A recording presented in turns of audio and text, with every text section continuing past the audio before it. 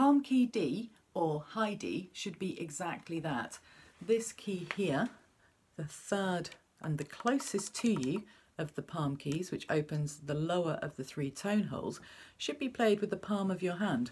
Now, if you don't have very big hands, you've got to be careful to not let your fingers spring out. And if you want to play quickly, you need these front fingers to stay as close to the keys as possible. So keep your hand in that cupped position, a nice curve like the letter C.